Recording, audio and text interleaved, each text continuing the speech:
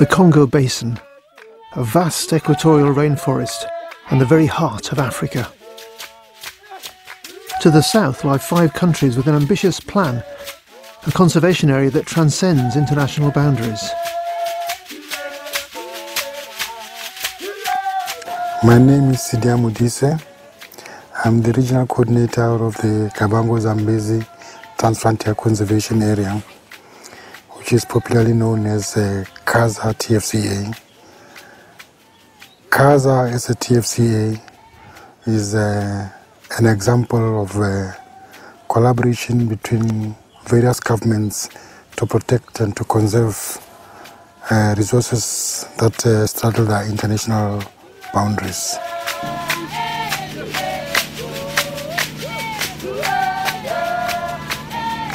Flying over the seemingly endless forests of the Congo Basin, it is not immediately obvious how this links ecologically to the more arid countries of southern Africa.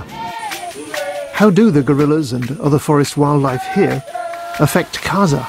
The answer is rain. The trees in these rainforests are the source of towering cumulus clouds that form over this humid forested region and eventually release torrential rainfall over the highlands of central Angola.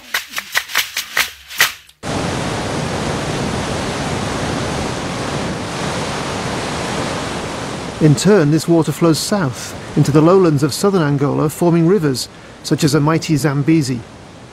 Here, crashing over Victoria Falls, known locally as Mosi-oa-Tunya, the smoke that thunders. To learn more about this region's spectacular wildlife, I travelled to southern Africa and met up with local guides. And my journey began.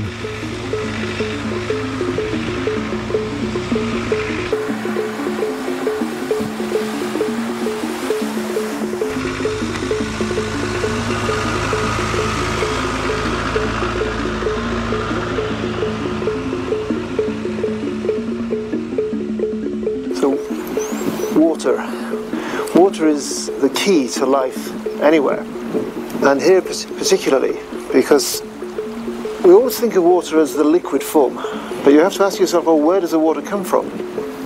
And this Chobe River, which divides Botswana from Namibia, is central to the lives of all the animals here, but it derives from the Congo Basin. The rain that rises from the Congo Basin tropical forests falls in the Angola highlands and flows down, providing life for all the animals you see here. On the bank you can see crocodiles. Crocodiles feed on fish. Fish feed on organisms in the water, and those are fed every day by hippos. You see the hippo in the center of the river here. They come up at night to graze on the grasslands, bringing nutrients down because then they're defecating the water, and that feeds the organisms in the water, that feed the fish, that feed the crocodiles, and the fishermen. On the other side is a village in Namibia. Now, talking about the difficulties of conserving wildlife across international boundaries is epitomized here, because if people in the village across there plant crops, and wildlife from the Chobe National Park here cross the river to destroy those crops, who do you turn to for compensation?